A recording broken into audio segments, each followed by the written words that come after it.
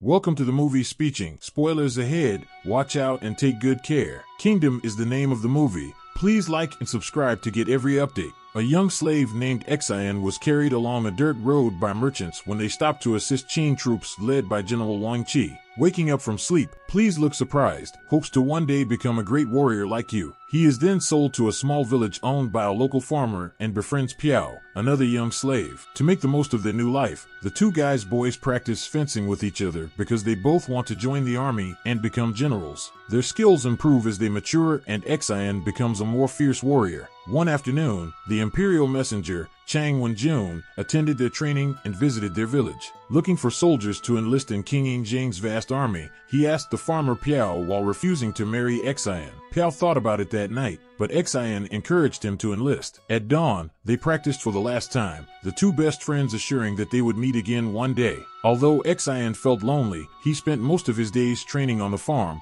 lifting more than he could carry and jumping high enough to perform an airstrike. One night, while resting in the hangar, Piao returned to but fell into his arms due to injuries he suffered during a battle. As he lay dying, he warned Xian that the British King Zheng's brother, Cheng Jiao, was plotting to usurp the throne and launch an attack against the kingdom. Through a hand-drawn map, he asked her to go to the marked location, but he did not explain why. He died and told Xian, no matter what achievements he achieved, that his soul would always be with him. The hysterical young man hastily fled cabin with Piao's sword to follow his latest orders. Soon after, a group of soldiers loyal to Cheng Jiao discovered Piao's body, thinking it belonged to Yingzhang. They murdered the villagers and burned the village. Elsewhere, Xian is cornered by a group of robbers interested in weapons. Luckily, they are quickly defeated thanks to Xian's incredible fighting skills. He left while a masked owl from bandit camp followed closely behind. Soon after, Xian arrives at a small hut and goes in to find King Yingzhang, although he stops because he thinks he is Piao. Suddenly, the couple is ambushed by a Shikyu assassin. Clearly angered by the encounter, Xian attacks,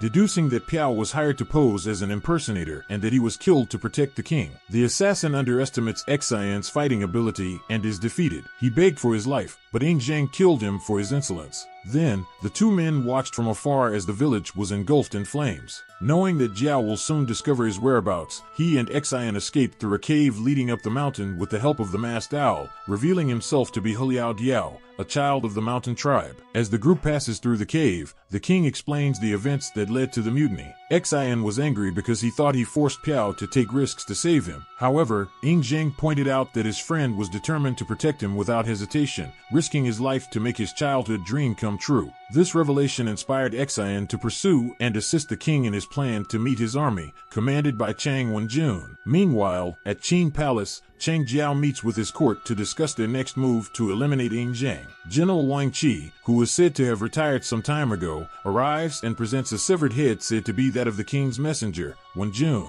He promised to hunt down Yingzhang in exchange for a portion of the imperial army's rule. Elsewhere, Xian and the group reach the bamboo forest, but are attacked by another assassin, Muta, armed with poison darts. The young warrior proved superior as Muta used his speed to perform incredible moves with his weapons. Using bamboo trees as defensive structures, he overpowered the assassin and delivered the final blow when he turned around. Unfortunately, he was poisoned and lost consciousness. Soon after, Xian woke up in an ancient resort built by the Qing and Sun tribes 400 years ago. While he recovered, the king explained about his family's lineage. He was born into royalty despite having a mother who was a court dancer. His father died after only 3 years, leaving him a young ruler at the age of 13, greatly disappointing Jiao, who despised the flesh and blood of commoners. Along with his half-brother, backed by the prime minister, businessman-turned-politician Lu Buwei was also seeking the throne. Late in the afternoon, things became peaceful again until the group sensed the presence of soldiers outside the nursing home. Fortunately, it was Yingzhang's men, led by Chang Wenjun, who were still alive. He apologized profusely for being late, as their escape plan had gone awry along the way. Meanwhile, Jiao was led to the top of the kingdom's city walls to see the 80,000 soldiers who had enlisted in his army. He showed his true power by capturing a high-ranking soldier born from a farmer and killing him by the deformed giant executioner, Lang Kai, in front of everyone, trusting only those whose men were raised among the nobility. At the compound, Huliao prepared delicious meals for the hungry soldiers, delighting everyone with a hearty meal. The king then demanded an explanation as to how the soldiers had been ambushed by Jiao's troops. When June reveals that they left with Piao through a secret passage on the night of the coup, not knowing that they would be stopped by General Qi's troops on their their way to the rendezvous point. All seemed hopelessly lost until Piao bravely sacrificed himself, attracting the enemy's attention to himself to lead the army out of danger. Van Quan and the others appeared impressed as he charged his horse like a general and raised the morale of the men. Hearing this story brings joy to Xian, who proudly notes his friend's brave efforts and inspires him to help the king retake his palace. The army then presented a map of the area to depict the upcoming siege of the palace. With no reliable allies left to help them, the king came up with the idea of seeking help from the Forgotten Mountain tribe, despite the feud that caused them to secede from the Qin Empire. However, when they reached the mountainside, they were surrounded by mountain tribe warriors, who captured them and brought them to their leader, Yang Duanhe. After meeting the king, she was immediately worried about his proposed alliance, believing that the Qin Empire would pay for its betrayal 400 years ago. Before Xian is beheaded by one of the guards, Ying Zheng explains that he intends to stop the war and remove the borders that prevent the 7 Chinese states from crossing each other. Please exit and speak arrogantly, begging the mountain tribe to honor their ancestors' dreams of a better world by uniting. Impressed by the two men's enthusiasm, Yang Duanhe revealed himself, accepted the alliance, and agreed to help retake the king's throne.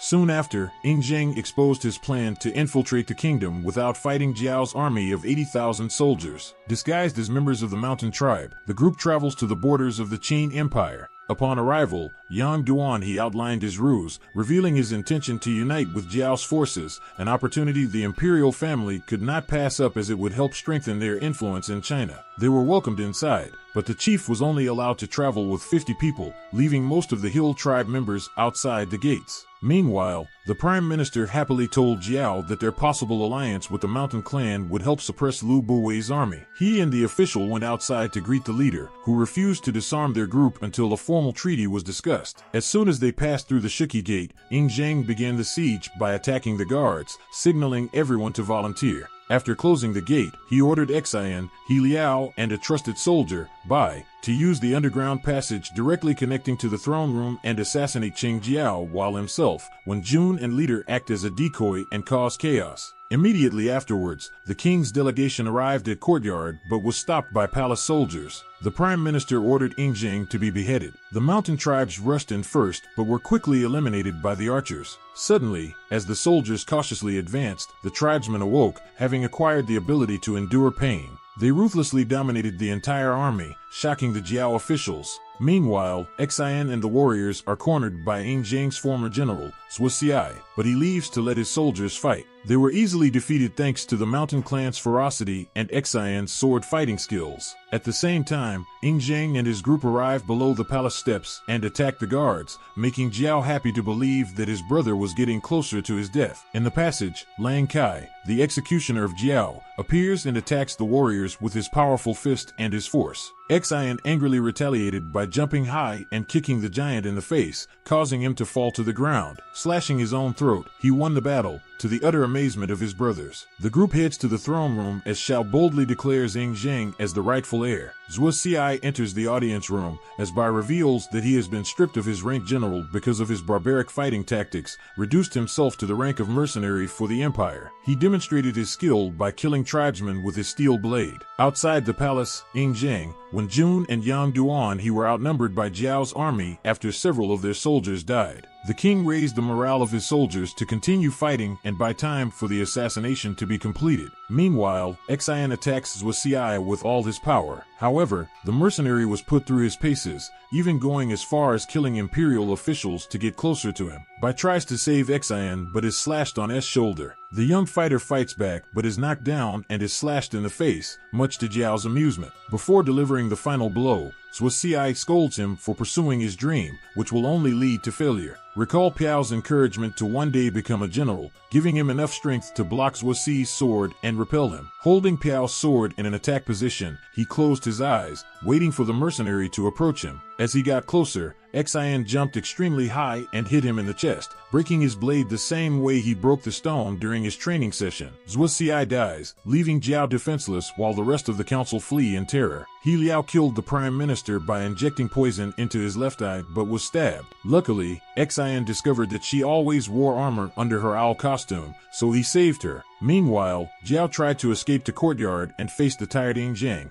ordering S-men to attack, but they hesitated. He was stabbed by his brother's blade and panicked because blood flowed from his wound. His brother spared him but beat him severely as punishment for his usurpation. In the midst of this, General Qi and his army appeared, asking Ing Zhang what he intended to do as king, with the understanding that he would be beheaded if he did not approve of my answers. Ing Zhang solemnly vowed to unify China under the Warring States period, even if other wars occurred, to ensure a better future for the country. Satisfied, the general ordered Jiao's men to retreat, twisting his blade to demonstrate his authority. As he leaves, he tells Xian to look forward to meeting him in battle one day. Xian raised Piao's sword while everyone celebrated the victory. Later, when Jun confided in Bai about his suspicions that General Qi was orchestrating events in his favor. Meanwhile, Xian, He Liao and the king prepare to rule the new empire. Thank you for watching. See you on the next video.